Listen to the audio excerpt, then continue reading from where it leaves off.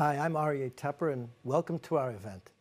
We've come together tonight to strengthen the resilience of those who oppose racism and anti-Semitism, and we're going to do that by taking an enjoyable and stimulating ride through Albert Murray's wisdom and the omni-American tradition of jazz music and thought. And I'll start with a story, an old story from the tradition, one of the tradition's first flowers, a story called Bona and Paul, written in 1918 by a 24-year-old man named Gene Toomer. Gene Toomer's ancestors were both so-called black and white people. In his day, Toomer was considered by American norms to be black simply, and anyone with sense could see that didn't make any sense. But an entire socio-economic order depended on that fiction, the fiction of race and racial essentialism, the notion that every individual can be reduced to a category based upon the color of their skin or their particular ancestry. But back in 1918, Toomer saw through that fiction, and in his story, Bona and Paul, Toomer imagines Bona and Paul living in Chicago as college classmates in the 19-teens. This was boomtown Chicago, the main destination in the Great Migration, when hundreds of thousands of so-called black Americans were heading north along the newly laid steel power of the American railways. If you're looking for a soundtrack, you can imagine Sidney Bechet, a sometime Chicago resident, playing the blues, the drummer slapping his brushes, easy, the rhythm of a railroad train coming down the railroad track. So, Bona and Paul go out on a date. Bona is a young white woman, and Paul is mixed race, ethnically ambiguous. He can pass for white, but people look at him funny. They go out on their date and people look at Paul's red, brown face. Toomer imagines people wondering, what is he? A Spaniard, an Indian, an Italian, a Mexican, a Hindu, or a Japanese? Paul's white friend, Art, barks back at the onlookers, like they did back in the 19-teens, calling them a goddamn pack of owl-eyed hyenas. But Paul has an epiphany. He understands that people don't see him as he sees himself. And he also understands that his vision of the world is intensely real.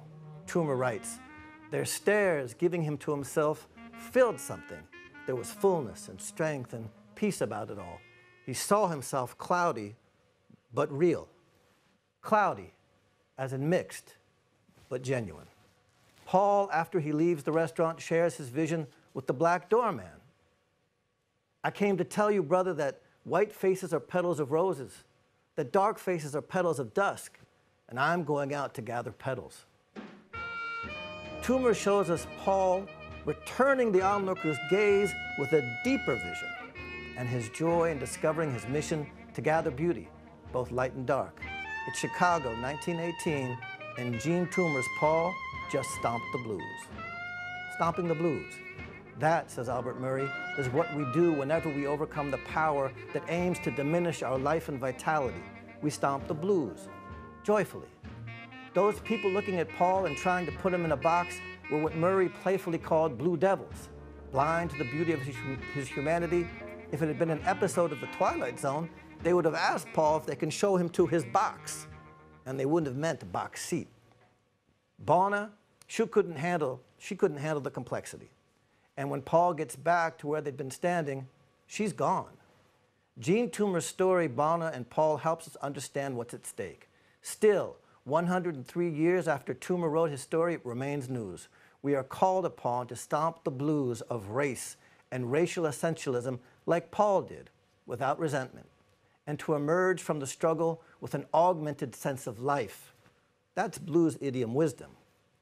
Yeah, it's easier to respond to bigotry by becoming resentful, or closing your mind and talking like Archie Bunker, you goddamn pack of owl-eyed hyenas. But in order to remain open to the beauty and richness of human life, to absorb human excellence wherever it's found, there's no choice but to stomp the blues of racial essentialism, then to wait for them to return and to stomp them again and again, until you begin to see their existence as an opportunity to do your thing. Murray called that antagonistic cooperation. The blue devils, you see, make the hero. Just like in Toomer's story, the people trying to reduce Paul enabled him to expand his vision. So the next time you face a dragon, you can genuinely smile and say, I want to thank you for letting me be myself. Again.